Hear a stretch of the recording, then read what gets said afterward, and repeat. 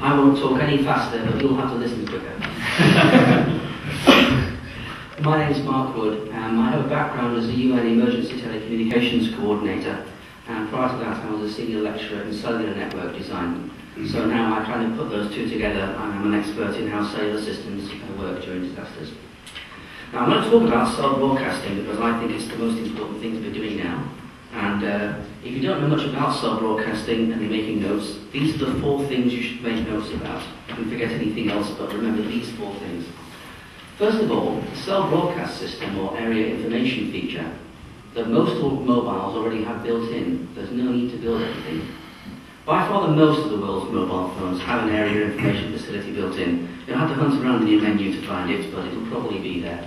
If it's not there, it means that it can be commanded on over the air, but most of them have one. So therefore, we don't need to spend years and hundreds of millions developing it. It just works straight away. It typically takes about a day to switch it on. Here's the critical thing.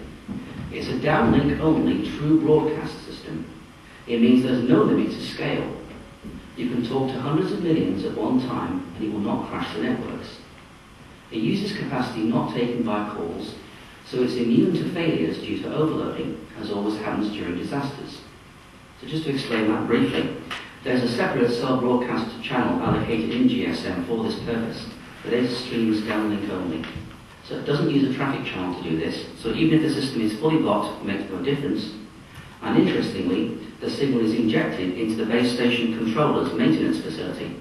So even if the HLR, the VLR, the GMSC and the MSC have all crashed due to a tsunami of load, it doesn't make any difference. Cell broadcasting works perfectly well even in full overload, provided the infrastructure itself has not been destroyed, of course.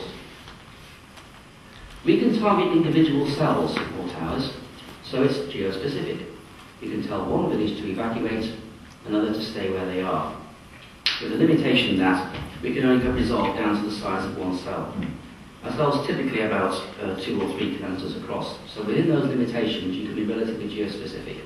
What you don't want is 100 million people jamming your roads. What you want to do is tell the people who have got to run that they should run, and everybody else that they're safe to stay where they are.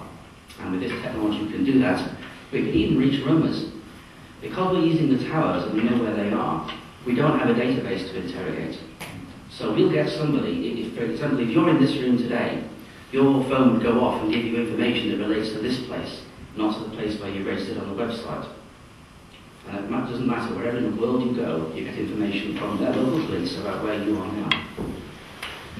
We can secure it so that spammers and hackers and spoofers can't get in, only authorised government officials. Like I said, this is plugged into the maintenance channel in the base station controller, and that's not acceptable to the outside. If I send you an SMS text message that says, "Run like hell, sign my Mayor Bloomberg," you've got no idea whether that's true or false. But because of this, we can secure a CD message. You know it's really authentic when you see a CD message. Can I have the next slide, please? This is a basic diagram of how it works. On the left there, you see the senders, the police, and the mayor.